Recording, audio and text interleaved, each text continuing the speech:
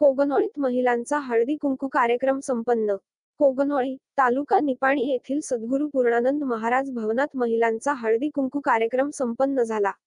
अध्यक्षस्थानी महिला बँकेच्या अध्यक्षा आशाराणी वीरकुमार पाटील ह्या होत्या.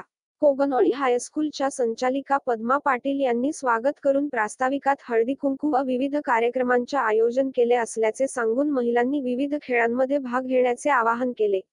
आशाराणी पाटील म्हणाल्या, महिलांनी आता सर्वच क्षेत्रात पुढे येऊन काम केले पाहिजे. शासनाने महिलांच्या साठी अनेक योजना राबवल्या आहेत, त्या योजनांचा लाभ महिलांनी घेणे गरजेचे आहे.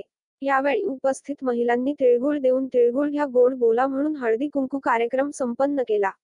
यावेळी महिलांच्या साठी उखाणे, गीत गायन यासह विविध स्पर्धांचे आयोजन करण्यात आले होते.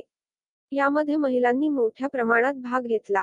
यावेळी माजी जिल्हा पंचायत सदस्य अमृता पाटील, ग्रामपंचायत सदस्या शर्मिला पाटील, उर्मिला पाटील, सविता पाटील, प्राजक्ता पाटील, वर्षा चौगुले, माणिक चौगुले, अनिता चौगुले, राणी चौगुले, भाग्यश्री चौगुले, ज्योती चौगुले, पूर्वा खोत, अंजना लोखंडे, वैशाली पाटील, रश्री पाटील, कोमल पाटील, पुष्पावती चौगुले यांच्यासह अन्य महिला उपस्थित होत्या. मंगल गायकवाड यांनी आभार मानले.